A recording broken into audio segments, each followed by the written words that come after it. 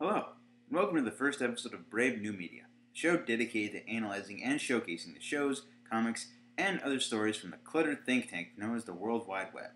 I'm your host, David Kaldor. If you're unfamiliar with my work, it's because this is my first. Essentially, I've decided to take the closest recording camera, gather all my opinions, and throw them at the internet hoping to start a conversation. Just like most folks on here seem to do. And the topic I want to cover on this show is about inspiration. That's the thing that comes to a lot of the people I'll be talking about on this program, and probably some I won't know about until sometime after I post this. Taking an idea in your mind and just running with it, no matter how stupid, no matter how difficult, and then seeing the results grow from the audience it attracts and the support that comes from that audience, just from you pitching your idea and giving them your soul. Or even if it isn't your soul, it's part of your mind, and them accepting that. And for our first episode, let's cover a story that hasn't even started yet and yet has gotten tons of focus and hype, just because of the people that are coming together to make it.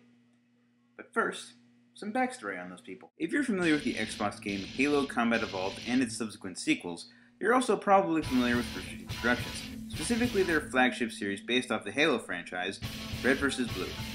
RWBY, as it's affectionately known, follows the misadventures of two color-coded teams of soldiers in a box canyon in the middle of a desperate struggle. However, over 10 years and 4 more Halo games, they learn their fight is bigger than just their two sides and try to answer one of life's great mysteries. Hey, yeah? You ever wonder why we're here? The story utilizes machinima, basically filmmaking in a video game engine, to tell the story, finding new techniques to pull off each year for manipulating the game's physics and capabilities. In 2010, they took on Monty O, creator of the popular fan crossover animations Haloid, a brawl between Halo's Master Chief and Metroid Samus, and Dead Fantasy, basically the same thing but with Final Fantasy, Dead or Alive, and Kingdom Hearts characters.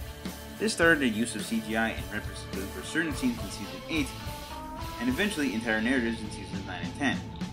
Nearly at its 10-year anniversary, Red vs. Blue is currently the single longest running web series ever, of all time. At the conclusion of Red vs. Blue's 10th season, a trailer was released, announcing a new animated production by Ohm and Rooster Teeth, entitled RWBY.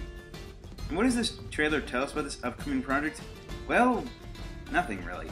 A girl in a red hood stands in front of a grave, walks through a forest, and then fights a pack of giant wolves with her giant sniper scythe.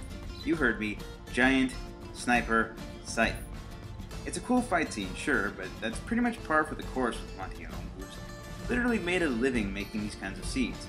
The trailer is titled the Red Trailer, and it's been said will receive one for each of the other 3 color protagonists: White, Black, and Yellow. White's trailer has already been released in a similar fashion of Red's. Black's is due for March 22nd, and Yellow's is due for a currently unknown date, all leading up to the first episode's premiere at Rooster Teeth Expo later this year. However, neither of these trailers gave us a clear idea of what any of this means. Though this hasn't stopped the fan base from spontaneously popping up, forming a wiki, character analysis, and tons of fan art of RWBY, the single voiceless character shown in the trailer. Next video, I'll take a brief look at the recently released White trailer, followed by the company that started it all, Rooster Teeth. Their origins, their people, their past, and current works, everything and anything I can find and summarize, including the future show's proper creators, Monty Ohm, Miles Luna, and Carrie Shawcross. I'm likely not going to be able to make it out to Rooster Teeth Expo because it's in Austin and I don't live there, but I do plan to review it once it comes out online, so look forward to that. So, yeah, that's the end of the first episode. Hope you liked it. If you've got any questions, comments, criticisms, anything, tell me improve or anything, just let me know in the comments. And after this whole RWBY thing is over, I can start reviewing shows that I want to make a point on. And if you have shows that you look up on here that you want to know about, then let me know about them, and I might do them. Okay, that's all for this first episode. Talk to you next time.